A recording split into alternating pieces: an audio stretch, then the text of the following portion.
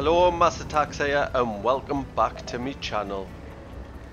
Today we're going to have a look at a battle from the tier 10 Russian reward heavy tank. It is the Object 279E. If you enjoy what you see, please don't forget to subscribe to my channel. So before we get into the action, I'll show you my crew and equipment that I've currently got on this tank. My crew on this tank is the best crew I've got in World of Tanks. 3 of them onto the 8th skill and my loader's maxed out on 7 skills. It is my crew for my Object 705E. The equipment I use is all Bond equipment, so I've got increased shell resistant, innovative loading system and improved configuration. Also I use a premium consumable food. On field modifications I have maxed it out, so I get a permanent bonus of plus 3% to vehicle hit points, plus 2% engine power. Haven't filled with any other modifications. So now let's have a look at it in action. Today I'm playing on Lakeville. It's a standard battle and I've got the 4-3-8 matchmaking and I'm top tier today, and I'm also platooned up with my brother who's playing the Object 277. So what we're going to do is push into the town. If I play this map and I've got a good tank that's got good gun depression and a good strong turret, I always go to the ravine in the west. But since I haven't got the gun depression, although the turret armor's not too bad, we are deciding to go into the town because we'll be far stronger keeping tanks at same level rather than letting tanks get above us with the gun depression firing down on us. So we are planning on just steamrolling this town. What we're going to do, I'm going to try and push a little bit further forward to my brother, and I'm just going to be the meat shield. So we're hoping that everybody's just firing at me and I can bounce the shots, and then my brother can get shots in without taking damage. So we're pushing straight through. He's a little bit quicker than me, so he's getting to the corner before I have, but I've just told him to stop there while I push past him. He has taken a shot already. Char Future 4, we're both getting a shot into the Char Future 4 and he's pulling back, wisely so. So I've just taken the corner, trying to get in front so I can take the shot. It was a 277, he went out, fired at him, no penetration, but I bounced his shot. So now I'm going to push further forward, really aggressive, try and draw the fire away from my brother. And since I'm above them, that's what I'm trying to do, get above them. It's really hard to penetrate the Object 279E when you're below them. So I'm just breaking the wall so I can see them in a nice easy shot into the 277. And I am above them, so they're really going to struggle now. So I'm just going to push a little bit further in because they're backing off, trying to get out of the way. And I'm going to peek around the corner, another 277, shot into him. They've been firing gold, but they're still going to struggle. So I've managed to bounce both the shots of gold and now they're both pushing. So I'm going to try and whittle them both down. We need to stop them both from getting round the side of us. And they did track us in position there, but I've still managed to pull back. So I'm safer than if they got to the side of us. Now my brother's pushing in and I'm telling him to pull back. And I'm trying to get in front of him so I can take all the shots. I've got far more hit points than him. He was just trying to get in and help us. So I've told him to pull back, let me take all this damage, all the shots, and hopefully I'll bounce most of them.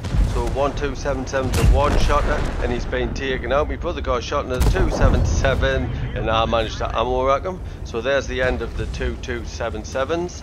Now I'm going to try and keep on pushing. Scored a T56, which is a good tank, but it's not a good tank against the 279E. So I'm bouncing shots from a Leopard 1 and an T15, and now I want to push straight round and get rid of this Skoda T56. So I got one shot into him, he's fired one shot, he has got 2 shell auto loader and he's fired his second shot so I can go in safely.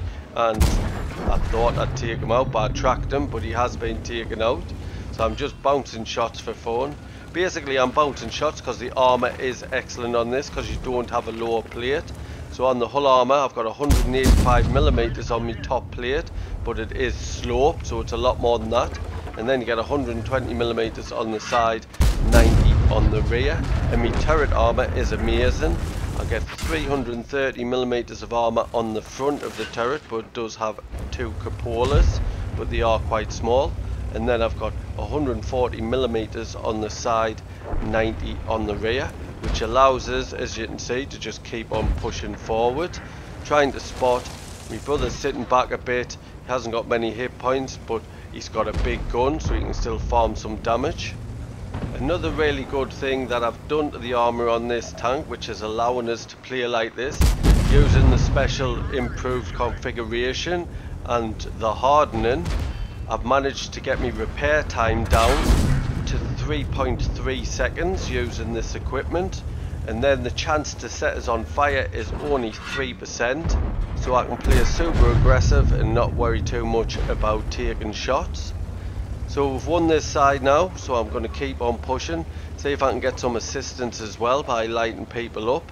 So as I do, I'll tell you a little bit about the gun on this tank, and it's 122mm with 258mm of penetration, 440 alpha. With my crew and equipment, I've got my reload time to 8.15 seconds, which gives us a DPM of 3,237. And also with my crew and equipment, I've got an aim time 2.06 seconds, and then my dispersion is 0.32. But as I said at the beginning, this tank hasn't got any gun depression. You only get 5 degrees, which isn't the greatest, especially if I went to the west and tried to play on a ridge line, which you really can't do in this tank. So we'll keep on pushing. My brothers flew past, tried to get some final damage in. Can I get some final damage in?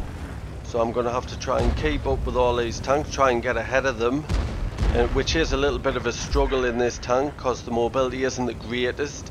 You do have a top speed going forward of 40 kilometers an hour and your reverse speed's 13 kilometers an hour. So I am getting outpaced by all these tanks. So it looks like I might have to play this ridge line, but the tanks might already have been taken out by the time I get there, so I am just going to try and push straight over. The 100 still has plenty of hit points, so is the Emil too. So I'm going to keep on pushing. Hopefully some of my tanks tries to sit back, tries to keep some of the hit points, not get taken out, but everybody's trying to push in, trying to get through. Try to get in front of them and get some more shots in. Can I get some more shots in? E100, nice shot into him. Keep on pushing. Can I get this Emil?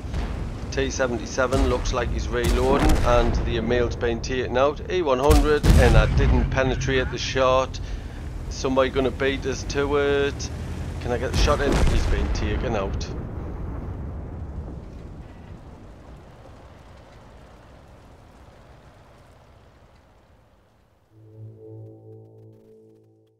Let's have a quick look at the stats. It was a class 1 badge, and I got the cool headed, which have got to survive at least 10 ricochet or non-penetrating shots in a row.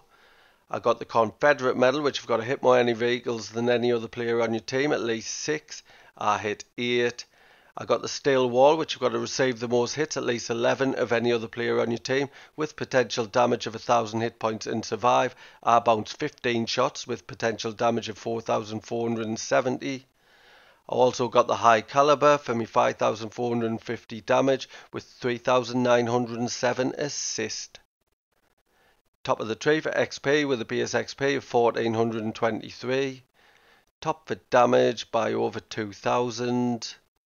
I made 86,000 credits, that's due to battle payments, plus 8,967 XP, that's due to playing in a platoon, playing a premium vehicle, a personal reserve bonus, and an award for the first victory each day, which was at ×2. I'd like to thank you for watching today's battle. I hope you enjoyed it. If you did, please don't forget to like and comment, and if you're new to my channel, please subscribe. There's a little icon in the bottom left hand corner. Cheers.